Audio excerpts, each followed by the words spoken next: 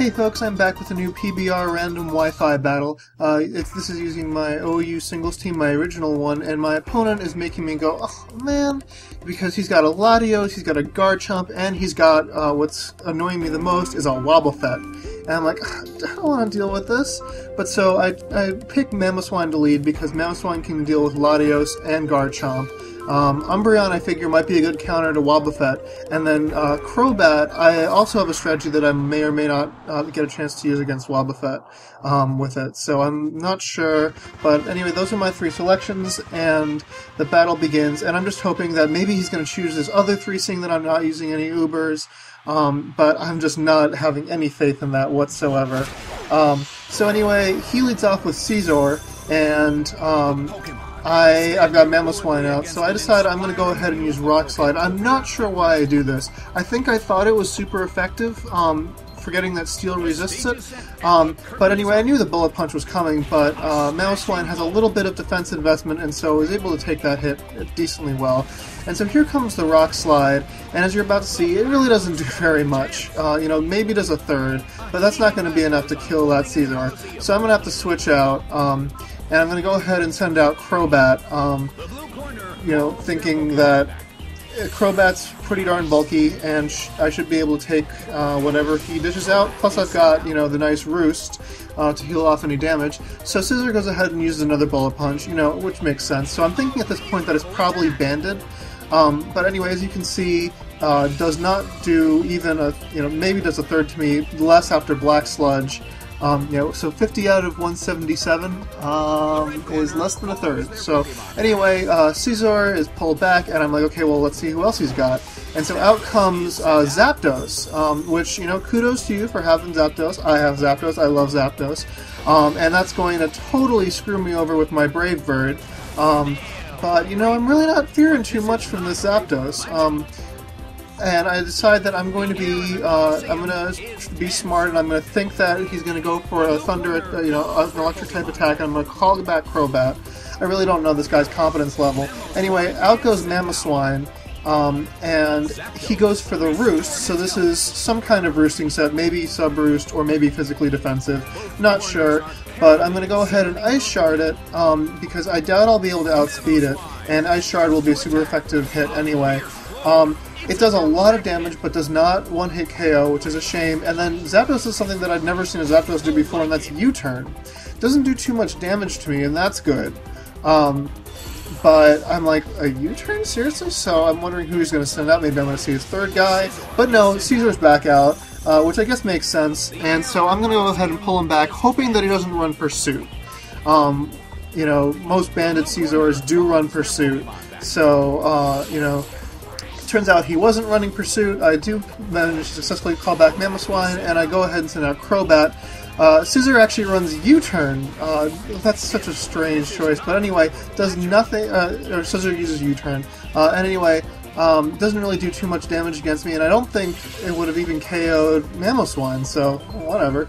But anyway, goes ahead and sends out Wobbuffet. So Wobbuffet is the third guy, and I'm like, oh, jeez. But you know what? If someone's got to be trapped, glad it's Crobat. And so I'm going to go ahead and use Taunt at this point, because I figure, wait, so all of Wobbuffet's moves are non-attacking, so I'm wondering what Taunt will do to it. So yeah, he was going to go for an Encore, which is great for me, because now he can't use Encore, and I'm going to go ahead and use U-turn, because I've pretty much crippled this guy, but it doesn't mean I can do any damage to him. So as you can see, U-turn does pretty much nothing. So I'm like, okay, well that's pretty good actually. That's good for me, because if U-turn's not doing anything, then that means Counter is not going to do too much. So out goes Umbreon, and Wobbuffet does go ahead and use Counter. Counter is not disabled by Taunt, which is a shame, and that does a whole hell of a lot. I'm like, oh my god! I actually had to look it up. Wobbs has insanely high HP. I never had a cause to look it up because I'd never, you know, seen it in battle. I knew its strategy, but I'd never, you know, known its stats. But so anyway, I went for the Curse on the Switch, which really, in retrospect, I should have gone for the Moonlight. But I was thinking that, you know, he can't attack me. This is the perfect time to set up. And besides, you know, he's not going to attack with a special attack, and at +1 defense, I'm pretty sure I can take any of his hits. So I'm going to go ahead and go for the Moonlight here to get some recovery action. And Caesar goes ahead and uses U-turn, which I guess could have been expected. What I wasn't expecting was that it would take out Umbreon. I'm like, oh my god, seriously? It took me out?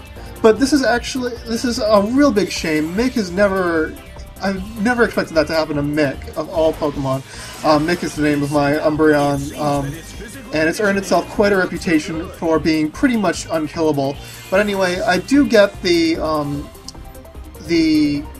I do get to send out my Pokemon, seeing who he sends out.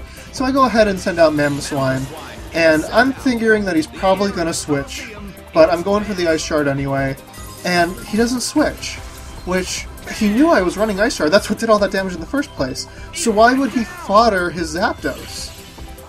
And the only thing I can think of is that so he could send out Wobbuffet, but he doesn't send out Wobbuffet, he sends out Scizor. And it's like, well, what the heck? So I go ahead and go for Ice Shard here, not sure why.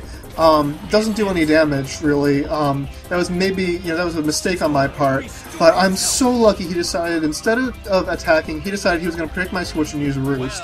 So at this point, I gotta pull out. Oh, this, by the way, so Scizor runs Roost. That means it can't be banded, unless he's really stupid. But so, yeah, he's not banded, yet he doesn't have Life Orb. So I'm like, what the hell is this guy running for an item? I'm thinking, based on the damage, maybe it's a Muscle Band, but I really don't know, and in truth, it doesn't matter. But anyway, I'm accumulating a lot of damage here, but I can Roost it off, so, and his attacks aren't doing any more than half. So as long as he doesn't get a crit, I'm okay here. So yeah, I keep on roosting. I'm gonna go for, go try to get full HP, and see what he does. He goes ahead and uses Roost. And so I'm thinking, well, if I do go ahead and decide that I'm going to start attacking this guy, I'm going to need to taunt it, because otherwise this battle's going to drag on forever. So I go for the Brave Bird here, and it does a respectable amount. Looks like probably a 3-hit KO, especially since it's not running leftovers or any other kind of recovery item as far as I can tell. And then Caesar uses U-turn. And so I'm like, oh geez, I'm about to get trapped into Wobbuffet again. But that's okay, because you know what? My Crobat, I've shown, can handle Wobbuffet. Wobbuffet, strangely, is not running leftovers. You always want to run your Wobbuffet with leftovers. But anyway, after a taunt, I'm pretty sure I'll be okay. Now, the only issue is, U-turn is doing a lot more damage than I thought it was doing.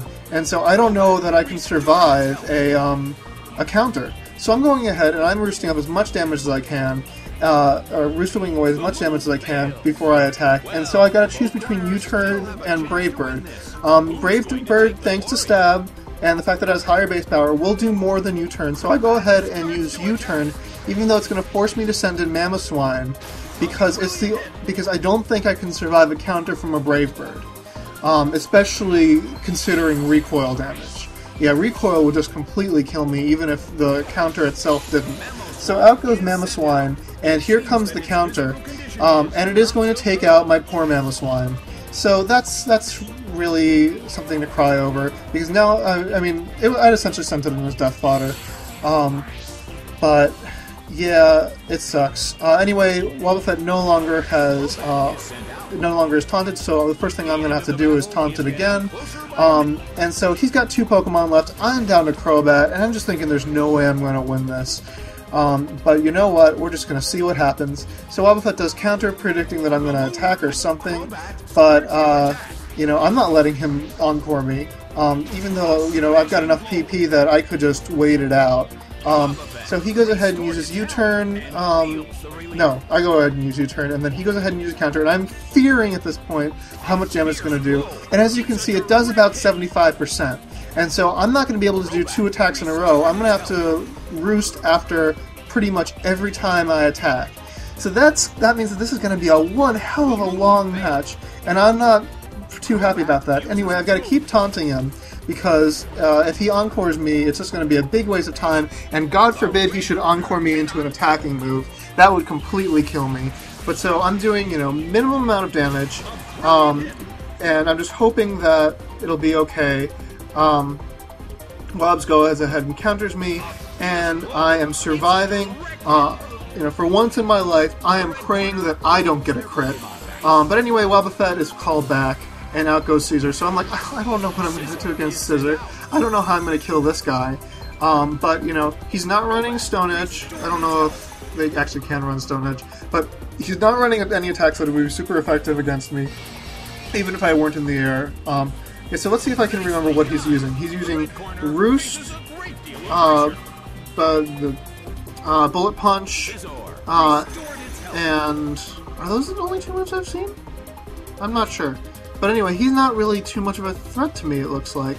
And especially now that I've taunted him, he's not going to be able to recover. And so I'm not sure what he's going to do. He's going to keep on bullet punching. But I can survive a bullet punch, I'm not really that afraid of it.